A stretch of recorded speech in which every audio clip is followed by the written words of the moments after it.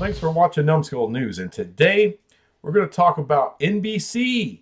NBC is coming in to save the Pac-12, or are they? Well, that's the rumor. Let's get one thing straight. If NBC is getting involved, which we haven't heard jack about NBC, I mean, nothing. This is brand new, out of the woodwork. But if they're coming in, that means ESPN is totally out. That's the only reason they're coming in. And they're only doing that because if ESPN is out, then you can lowball the shit out of the Pac-12 and possibly get them. They're not going to be spending big money. Don't think you're going to get $30 million per team per year. That ain't happening. More like $20 million. I know that sounds ridiculous. Like, oh my God, why? What, $20 million? Well, you're not competing with ESPN. I mean, they're out. They're not negotiating against anybody. I mean, Apple TV, do they, if you're NBC, you're offering linear programming. I mean, it's USA Network. It's not like it's ESPN or anything. I mean, I'd rather be on ESPN2, ESPN The Ocho, whatever. I'd rather be on any of that than USA. But at least it's USA for a couple of games a week. So number one, it's still going to be a low-ball offer. Number two, it's still going to be heavy streaming. Most of your stuff is going to be on Peacock. If you're Arizona, do you want most of your games to be broadcast on Peacock? No, you don't. If you're Coach Prime, do you want most of Colorado games on Peacock? No, you don't. So as far as NBC and a grant of rights, that's still going to be a major problem, a big hurdle.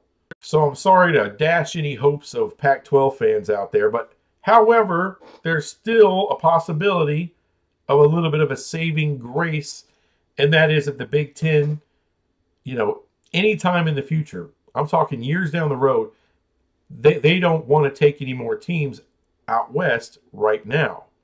And what do I mean by right now? Like, till the end of their contract, the Big Ten's TV deal. That means Oregon, Washington, Stanford, and Cal aren't going to go anywhere. Now, if that's the case, then this may be a good deal, but NBC would have to understand that the Pac-12 are going to lose the Four Corner schools. They're going to be gone. And why would they be gone? Because there would have to be an unequal revenue split in order to make that contract, that kind of low-ball offer work. And I mean work for the four big schools, the four major programs that run everything, Oregon, Washington, Stanford, and Cal.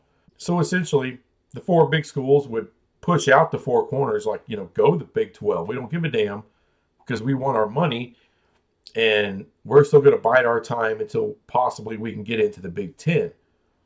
And then they would just backfill in with the Mountain West schools, San Diego State, SMU, Boise State, maybe Fresno, maybe Colorado State. They've already talked to Colorado State. And why would you talk to Colorado State, beyond talking to Boise State or Fresno? And the only reason you're doing that, because you're going to lose some of those schools. You're going to lose them. So that's why you've already been talking to more than San Diego State or SMU. You're talking to Colorado State because you pretty much already know you're losing Colorado. You're probably going to lose Arizona. Let's say that happens, right? Let's say the Four Corners leave, you backfill with the Mountain West schools. And, would NBC want to lowball you even more because of that? Possibly. But I think their main interest is the big four schools. That's who they really want. There's some value at the right price with Oregon State and Washington State. Is it $20 million a year value? Probably. And that's what you would give them. Stanford and Cal would probably get in the neighborhood of $27 million a year. And that would leave enough money for Oregon and Washington to get $35 million apiece. And then those new schools coming in, well, they would get about $11.5 million each, and for the four, and that would make you whole at $200 million a year. And those four schools, I mean, look, you're more than doubling what you're making now, and you'll be in a Power 5 conference, some kind of Power 5. So it's a good situation for the four at the bottom. Oregon State, Washington State, you're still losing a little bit, but at least you're still there. You're in the Pac-12. You still have that recognition, at least. Stanford and Cal can still pay their bills. Cal can still pay all the debtors that they need to pay. And so they'll go forward from there. Plus, they're getting money from UCLA. And then Oregon and Washington, they do get a pay increase. So at least there's that for those schools. And that grant of rights would basically run out right when the Big Ten rights run out. So that way the four big dogs can try to get their way into the Big Ten. And that's how I see how this USA Network, NBC crap will work. And keep in mind, Comcast owns NBC, and they are owed $50 million from the Pac-12. They don't want to lose their money by the Pac-12 just dissolving, right? Then they're left holding the bag. They want their money. That's the best way for them to get their money. And they can get some more product on Peacock and make that a little bit more appealing for people to sign up for. And I believe you get, what, two games a year on NBC, so somewhere in that neighborhood. You know, whenever Notre Dame has to go play a road game in the ACC, then there's an open spot if the Big Ten doesn't have anything going on. But no, they're not going to pay the Pac-12 a lot of money. They're paying, what, over $300 million a year, NBC is, for Big Ten content, including a lot of Tier 3 on Peacock.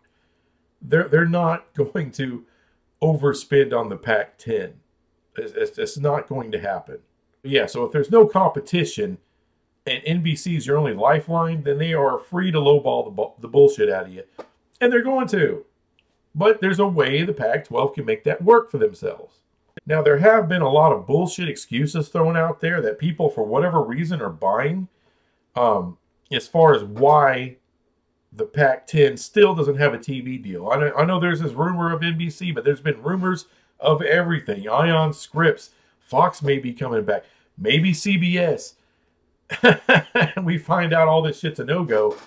So there's been rumors up the ass. There's been all kinds of talk for months and months and months. Why is it taking so long? Okay, number one of the school presidents talked about, well, around now is when we would have traditionally have started the negotiation process anyway.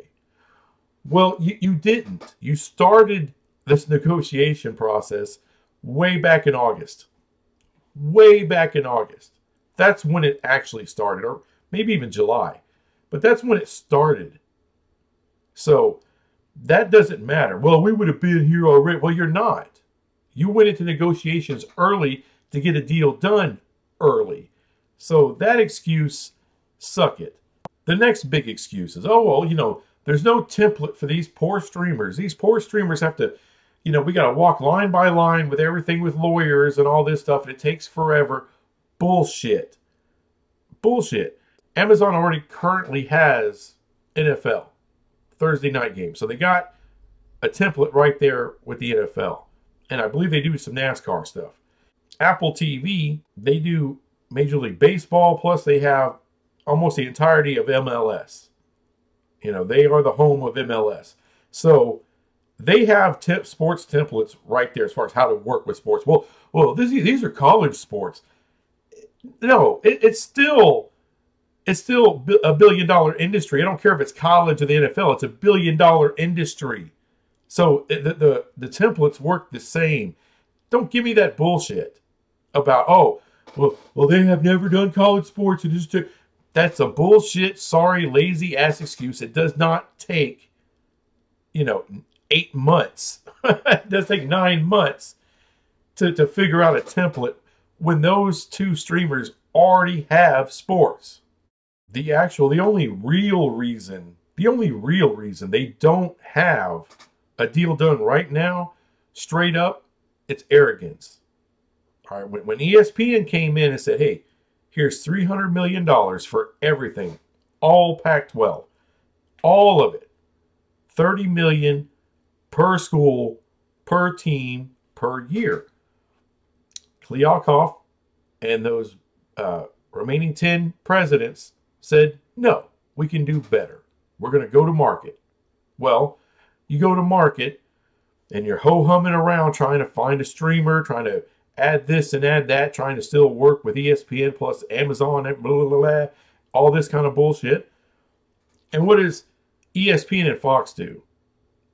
They call up the phone, call your mark, and say, hey, come to market early. Let's get a deal done because the pack is ridiculous. These people are stupid. And they came in, their final number was, what, 31.6 a year. You know, ballpark, same number. Which tells you that ESPN got tired of their shit. And they've been tired of their shit. That's why if NBC's involved, that means ESPN has walked away. They have said, screw it. We'll you know what? We'll get our late night windows with Arizona and Arizona State. And by the way, Utah and Colorado can help out with those late night windows. As 5 teams with BYU, we can get our late night window. So, no big deal. No skin off our balls. And in the long term, it'll save us money. And it will. It'll save them headache and a lot of trouble.